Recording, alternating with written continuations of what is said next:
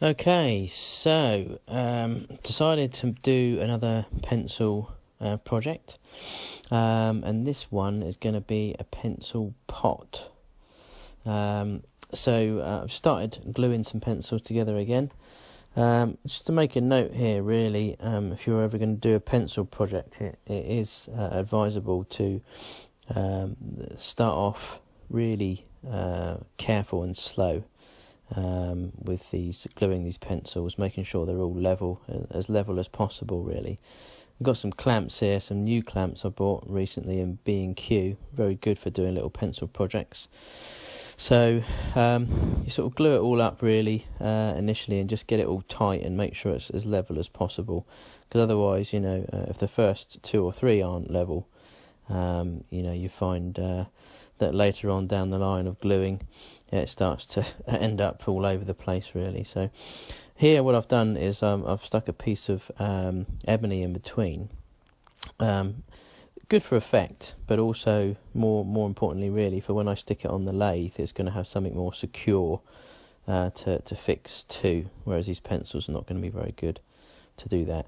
You've got to rub it down pretty well, get a good flat surface on these pencils, so you can get a nice good grip when you glue it up. As you can see here, I've got it all clamped up now. Using some really good glue, which is the Gorilla Glue. This is the stuff I've decided to use these days. Pretty good stuff. Lots of different types of glue on the market for these types of jobs, but I find this is really tough stuff. So that's quite good. I'm leaving that to set. I leave this to set overnight, really, just to make sure everything's secure as possible. I say, when you're doing these pencil projects, they really are very delicate, so you've got to be pretty careful when you're putting them in the lathe. So that's all clamped up. Next, I'm going to get it ready for the lathe. So I've got it all clamped up there now. I've got 3 layers of pencils together, and you can see from there how kind of tight they are together. They're pretty tight, and obviously you don't really want any gaps, but I have had gaps in there before, which I've managed to sort out by basically putting some CA glue in the gaps and then just filling them with sawdust. That does seem to work. So if you're ever doing one of these projects and you come across some gaps, which is fairly common in these types of things, so put some CA glue in there, some thin CA glue, and just fill it with sawdust, and that seems to come out all right, really, for me. So I've got it on the lathe here now, started turning it, and again, with these types of projects, you've got to be fairly careful with roughing them out, really. So just very gentle movements, really, on the lathe, really, just to sort of try and get it into some kind of shape initially. So I'm not pushing too hard on it at all, really. Using a carbide cutter here, which is really good. Just recently bought, and the guy I bought it from, the website's below. Really good stuff, and really good, nice chap as well. He's given me some new blades and bits and pieces. But yeah, I do find it a really good cutter, actually. So it's a carbide cutter. And that works very well for doing these, especially doing these little pencil projects as well.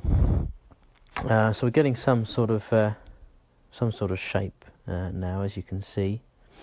At this stage, I'm kind of thinking it's just going to be just one big pencil pot with no lid or anything. But as I started to turn, as you can see here, I kind of formed the shape with a potential lid on it. So I thought, well, that actually looks quite cool. So I thought I'd carry on and try and cut the top off and make a lid out of this pot. With all these things, really, when you're doing these types of projects, or any project really, I've got sort of like a size in my head of what I think it's going to end up like, and after you've finished turning it out, it always ends up a lot smaller. So I probably should have gone with maybe 5 layers of pencils, probably, and maybe a thicker piece of wood in the middle, if I was going to do this again, because by the time you finished, as you'll see, it's quite a tiny pencil pot which holds probably a few pencils. So I've cut the lid now, find out where I want the lid to go, and with this type of project I've stopped the lathe and I'm cutting it off here with a little saw. I have gone right through, which some people do go right through with the cutting the lid straight off using the parting tool, but I didn't want this to drop on the floor and break into bits, so I sort of cut it off really. And there we go. So I'm going to get the top now, the lid, into a chuck and start kind of making that good, which I've done and skipped here, as you've seen. Now I've got it back out and put the base in there. I've got some tape on here because it wasn't a secure fit as I kind of wanted it to be, and I didn't really have much wood left to go further down and start again with the lid, because otherwise it will be quite a small pencil pot, as you can probably imagine. So I kind of had to deal with just leaving it as that. I mean, it still fits okay, don't get me wrong, it still fits right, it just wasn't very tight. So what I've done here is I've put some masking tape up here so I can finish the lid, really finish turning the lid without it flinging off, which some turners do, just to sort of like secure it, and just while I'm just finishing the lid. So I've done that. It's starting to take some kind of shape now, looking pretty good. I think I've started rubbing it down slightly, but again, with these pencil projects you can't really rub them down, so if you're going to do one of these, don't go and get a load of sandpaper to it and expect a really nice finish, because that's not going to happen.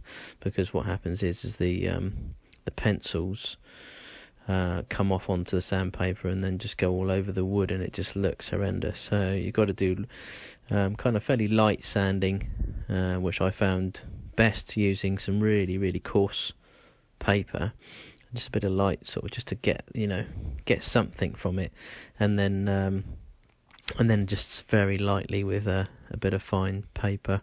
It seemed to come up all right. So I put the base in here now. Made a little jam chuck there, as you can see, so I can sit the base in, because the chuck that I've got was too big to hold this little pot, because it's so tiny.